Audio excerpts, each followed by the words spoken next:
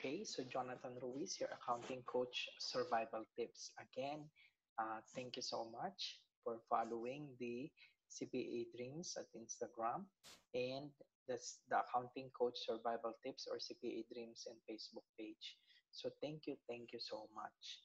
So today, what I'm going to share is about the rules of debit and credit. But before that, again, please invite your friends or families that are taking senior high school K-12 basic education curriculum, accountancy, business and management specialized subject, or if they are taking accounting 101 subject or planning to take Bachelor of Science in accountancy. So this mini video series will really help them because I'm sharing the foundation and fundamentals of accounting. So our agenda today, rules of debit and credit. This is going to be used from the first year until the end of your accountancy degree, even at the time of your work or job. Our learning outcome, identifying and analyzing business transactions and events, rules of debit and credit, and I'm going to give some multiple choice question. Now, identifying and analyzing transactions. This is the first step in the accounting cycle. This is the process of selecting a transaction or event and analyzing its impact on the financial position, meaning on the assets equals liabilities plus equity equation. So this is the time that you are going to check if it's going to increase the assets or increase the liabilities or decrease the equity.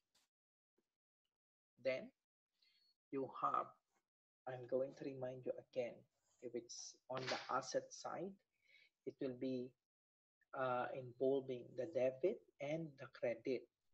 Also, in the liabilities and equity, you have the debit and the credit. I'm going to give you some examples of this debit and credit later. At the moment, we just need to understand how the assets increase. Is it debit or is it credit? How the liabilities decrease. Is it debit or credit? Okay, so that is the main focus of this discussion. Now, but before that, what is an account? An account is used as the storage unit of information in double entry system.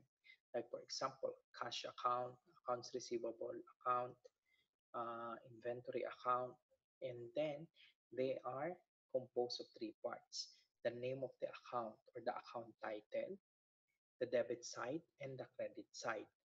Okay, actually, we are using it in accounting as the account. Okay, and the account title, for example, is cash.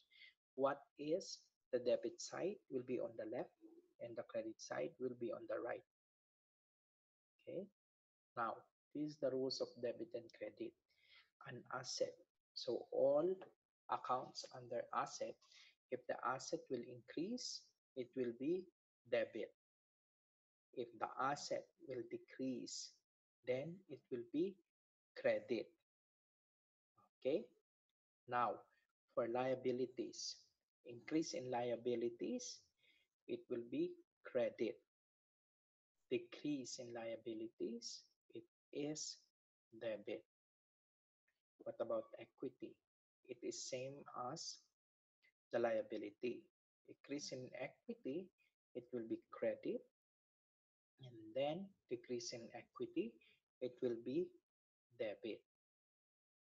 Now, for income, it is like equity and liabilities. Increase in income, it's credit. Decrease in income, it's debit. Okay. Now, what about expenses? Increase in expenses, debit. Decrease in expenses, credit. Okay, so to summarize, this is what you need to remember. Asset, increase, debit, decrease, credit. Liability, increase, credit, decrease, debit. Same as equity, decrease, debit, increase, credit.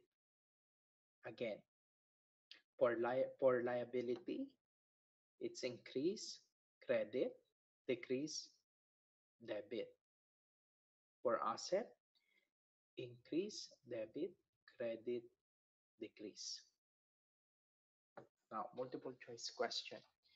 Given the dual effects of accountable events, an increase in asset cannot possibly be accompanied by A. Decrease in another asset, C. Increase in a liability, D. Decrease in owner's equity, D. Increase in revenue. 2 seconds. Answer is boy.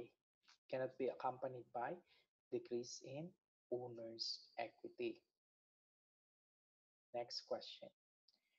A transaction caused a 60,000 increase in both assets and total liabilities. This transaction could have been.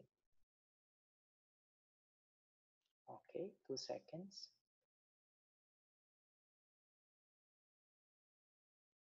Answer is C. Purchase of a piece of office furniture for 100,000, paying 40,000 cash, and issuing a note payable for the balance. So meaning there is a 60,000 increase in liabilities. Again, recap. So I identify and analyze transactions. I give you the rules of debit and credit, and we answer two multiple choice questions. Again, if you want the transcript of these videos and PowerPoint, just copy on the description the link, which is http EEP URL, and then sign in. So you will receive all the videos and the PowerPoint presentation. Thank you so much. Please do like and share our FB page. Thank you.